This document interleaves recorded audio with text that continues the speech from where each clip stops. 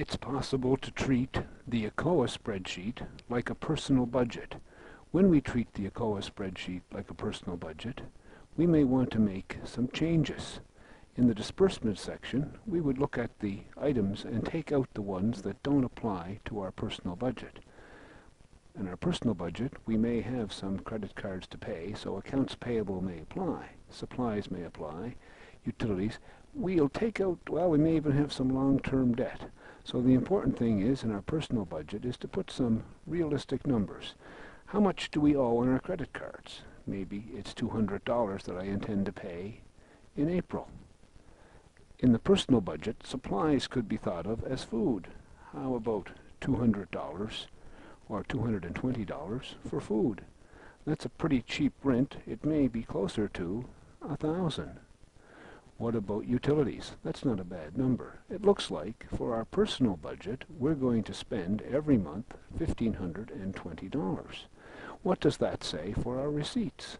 Well, our cash received, which in the case of a personal budget really amounts to our salary, has to be large enough so that it is greater than our total disbursements. Well, if our total disbursements are $1,520, what happens if we have $1,600 in cash received? Well, that means we have, for the month of April, a surplus of $80. This is a way that we can use the business model as a tool so that we can look at personal budgeting, and we can move back and forth between looking at personal budgeting and looking at the business. What about insurance? Well, when you're a young person starting out, you probably don't have any need for insurance.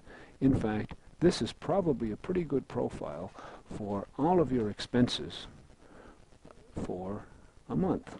Let's see if we can extend this all the way to December. At least until January. Let's try one more to December. Okay, so that means that looks like my profile from now until December. What about my total disbursements? Yeah, it looks like it's the same.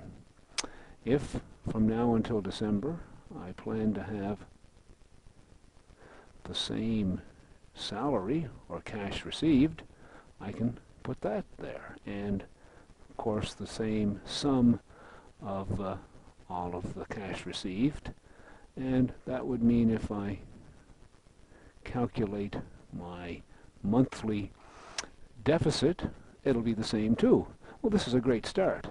And then I look at this particular cell and I see that the opening cash balance in May is equal to the opening cash balance in April plus any surplus.